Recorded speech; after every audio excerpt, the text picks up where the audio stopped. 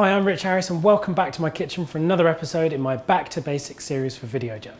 In this episode, I'm going to be showing you my perfect winter warmer. It's my spiced squash soup.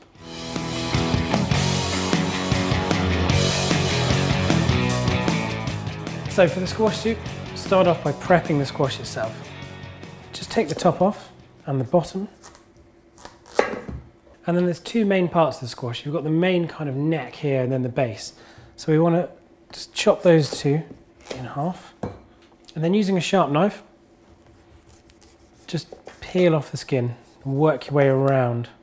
And then just chop it into thick wedges. Just pop those on a roasting tray as you go. Now for the base, same again. Just cut around with a sharp knife to get all that skin off. And then cut this in half. Take a spoon and scoop the seeds out. And just scoop them straight into a bowl. Don't throw these seeds away, because I'm going to use these as a little garnish later on. And then take this base and chop it into rough chunks, about the same thickness as your other pieces as well, just so everything cooks really evenly. And just do the same again with the other squash. And take some olive oil, just give everything a generous drizzle. And just before these go in the oven, it's another great little tip of how to deal with garlic. Got a piece of foil, pop your garlic in the middle, and then give it a drizzle of olive oil and just scrunch it up tightly.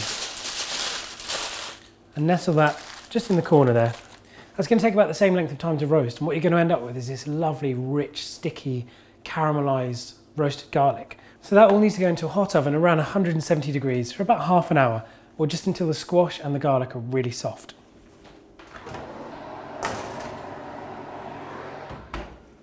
So now it's time to toast the spices.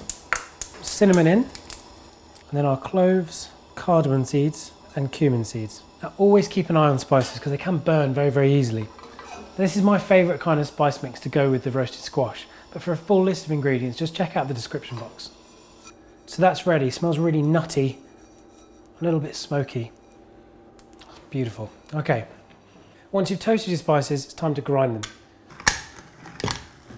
So once you've had a good workout and all your spices are ground, this is what you end up with. This really lovely, fragrant spice powder.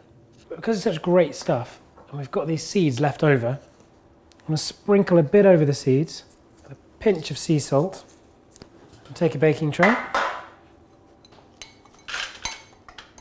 Spread those out evenly, and just pop them into the oven for about 10 or 15 minutes, and they'll puff up and go really lovely and crisp. So while they're roasting away, we can start with the base of our soup. So, time to fry off some onions and chilli. So take a heavy base pan and heat it over a medium to high heat. And don't forget, the pan is going to have to accommodate all of that squash as well, so make sure it's big enough. Some butter into the pan. So when the butter's foaming, add the onions and the whole chilli. You might think it's a bit odd adding a whole chilli, but this way you can kind of gauge the level of heat later on. Once the chilli's cooked, we can take it out, chop it, and then keep adding back to gain your right level of heat. So just fry those together for about 5 minutes until the onion turns really lovely and soft. Add the spice mix in and fry for about another minute or so, just until really, really fragrant. Looks like the squash is ready. So add the squash to the pan. And now add the stock. When you're making soup, really good quality stock is really important. And add just enough to just cover the squash. So turn the heat up high. You want to just bring this to the boil and then turn it down and simmer it for about 10 minutes. Right, so that's had about 10 minutes simmering away. Everything is beautiful and soft and it smells incredible. Now remember we put this whole red chilli in earlier. Just going to take that out carefully. So take a liquidizer and just carefully ladle everything in. So because this soup is quite hot, it's important not to overfill. And put a tea towel over the top, and just in case anything does splatter up, that's going to stop that from hitting you. And just give that a blitz for a good minute or two, until everything's really smooth. For this last stage of the soup, add some of the chilli. Now what I'd do is just chop it up, and add the chilli a bit at a time as you blend. Keep having a little taste, and just see where you want your heat level. And then our garlic we roasted earlier.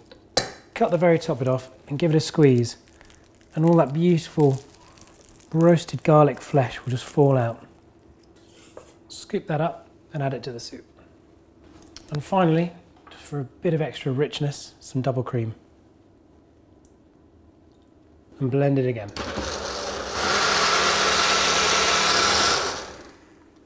And there we go. It smells beautiful. All those spices, that kind of nuttiness works really well with that squash. Take a ladle, and then for a final flourish, got some beautiful soft goat's cheese. And this works so well with the butternut squash. It's salty, it's tangy, and just kind of melts into the soup as you eat it. And just for a little bit of texture, these lovely squash seeds that we roasted off earlier, just a sprinkle over the top. And then finally, a little bit of extra virgin olive oil. If you've enjoyed this recipe, click the subscribe button, follow us on Twitter, or come find us on Facebook. Now all that's left to do is have a little taste. It's really smooth, creamy, there's a good kick of spice, and that lovely crunch of those seeds at the end. There you have it, my spice squash soup. I hope you've enjoyed this recipe, and I look forward to seeing you back in the kitchen again soon for another in my Back to Basics series.